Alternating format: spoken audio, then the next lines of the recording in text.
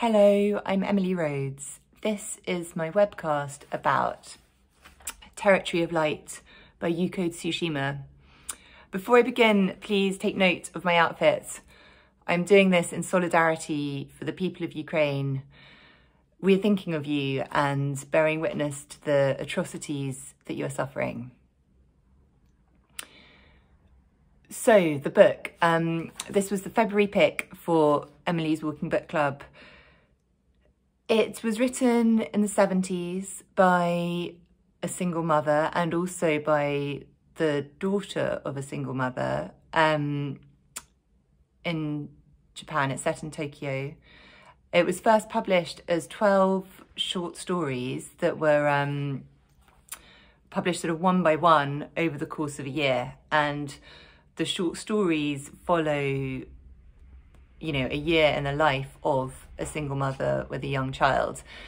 In our discussion on Hampstead Heath and also on Zoom, although the book had some real fans, there were also a few people who were quite lukewarm. And I'd say overall, our general feeling about the book was, maybe a 6 or 7 out of 10, if you were to take the sort of temperature of the whole group.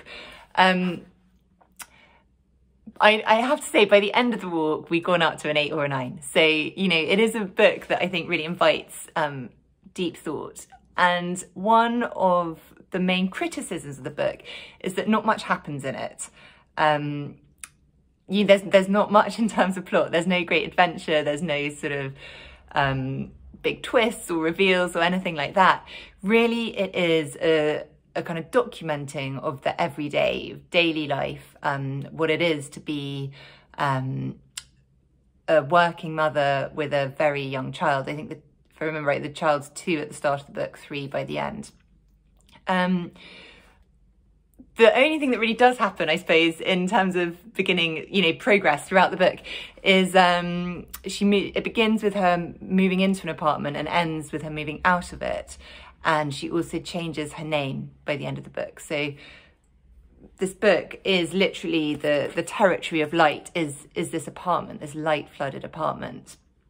And actually it was great on the Heath because it was this incredibly light-filled, sunny day after the awful storms we've had. So I think we shared that feeling of light and sort of overexposure in a way. Because not much happens in the book, the things that do happen, these kind of everyday moments, take on a peculiar significance. So we actually began our discussion by talking about some of the moments that stuck in our head. There's the first chapter, there's a kind of flood where the whole outside of the roof terrace is sort of flooded with water, and then they come and paint it silver, and it's like this silvery star.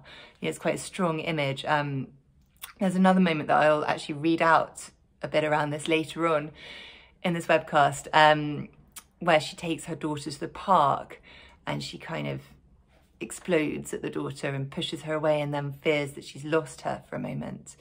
There's a moment when they come across a drunk and they have to kind of heal him.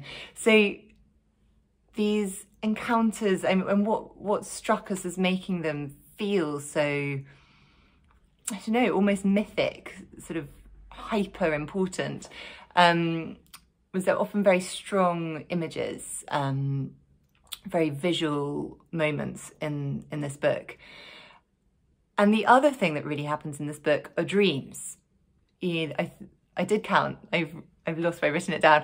I think there's sort of a dream every other chapter, more or less, and it's really recounted in quite a lot of detail. They're given up to a page or so, and the dreams are also quite strange, quite surreal, very strong images. There was one that I read out about standing in the sand and hearing the voices of children buried in the sand, really strange, disturbing images. So what you kind of get in this book is, you can see it's quite a slim book. These 12 stories where not much happens except for these strong images, you know, these vital moments and these sort of weird dreams. And I think taken together, it creates this quite intense world.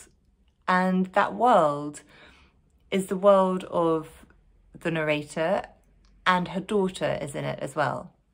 And there's often a tension there between how she wants to have, you know, a kind of private world on her own, and it's sort of too much with the daughter in there as well. In fact, a moment that stuck with us was she describes a Sunday morning, this complete exhaustion, wanting to just go back to sleep and knowing that her child was wreaking complete havoc in the flat, but still not being able to kind of open her eyes.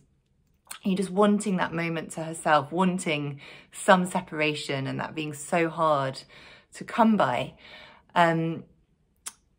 But also there's this kind of beauty in this intense world that they share. And we do see other characters in the book. It's not just the mother and daughter. Whenever one of these other characters tries to kind of come in, you know, sometimes it's literally trying to come into their apartment, or complaining about something, or when she goes off to work, her interactions with these other characters rarely goes smoothly or well. They're often portrayed as being quite aggressive, quite against her. And we really get this strong sense of how this woman, this single working mother, is seen by the outside world, by the other characters, by the other people in Tokyo at that time. And it's not particularly sympathetic. They're rarely, there are one or two, but they're rarely sympathetic towards her. And I think this makes quite a nice contrast, perhaps, with how we, the reader, see the narrator. So how do we see her? Some of us, myself included, felt incredible empathy towards this woman. She's very much not a perfect mother. There are moments where, you know, she leaves her daughter at home in bed alone and goes out and gets really drunk. There's the time, which, yeah, I'm going to read this out in a second, where, you know, she lashes out and hits her daughter. She's not a perfect mother, and actually some readers among us in the group felt really, you know, understandably, I think, critical towards her. Thought, you know, how dare you be such an awful mother? How can you be bad, such a mother? How can you be such a bad mother? This is so awful for your daughter. Others of us felt a little bit more sympathetic and understood, or, you know, felt some kind of empathy with the difficult situation she was in, and appreciated the honesty. It feels like a very honest voice. There's nothing really hidden here. It was also made a bit more complicated by the cultural differences. We were lucky to have a Japanese member on our Zoom who did talk about some things that would have been culturally more normal, that we were, you know, a little uncomfortable with, like perhaps leaving the child alone in the flat wouldn't have been such a thing at Tokyo, or losing a child in a park wouldn't have felt so frightening, because Tokyo is a sort of much safer place than, say, London. Anyway, I'm going to read out now this moment. So she takes her daughter to the park. This is on page 26. It's in the chapter called Sunday in the Trees. So she's just taken her to the park, and, you know, she's exhausted, and this is the daughter speaking. "Move this leg, move it." My daughter had her arms around my leg and was lifting it so that I had to grab the trunk of the nearest elm to keep my balance. "Hey, let go of me," I said, "let go." "No, I'm going to smash up this leg." "Oh yeah, you've bitten off more than you can chew, kid." As I spoke, I swiveled this way and that with her astride my leg. Then, As she still wouldn't let go, I peered down at her face. She glared back at me, pale with anger. There was no sign of childish tears or a conciliatory smile. Was she saying it was all my fault? The thought was barely formed before I had given her a swift slap on the cheek and was blurting, "So take off then, if you're so keen. Go on. You're not the only one who's fed up, you know. There's a limit to what I can stand. You've been carrying on all day. You're lonely. You're bored. Don't you ever stop to think about me? You made such a fuss about coming here and now I've brought you, so go on. Don't just stand there. Get going." I gave her a shove on the forehead.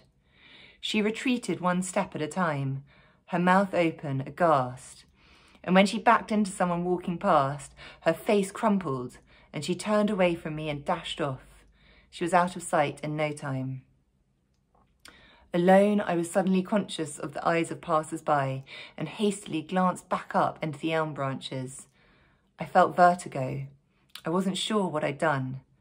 I was afraid of my child. That fear, which I could still feel inside me, was all I knew. Here was I, a mother trying to take her child's father from her, a mother who, for no good reason, was pulling her child over to her own side at the father's expense. I heard his voice. "So tell me, what makes you think you're a better parent than me?" I had no answer. "Daddy's right, I like him much better. I wish he'd take me to Daddy's place."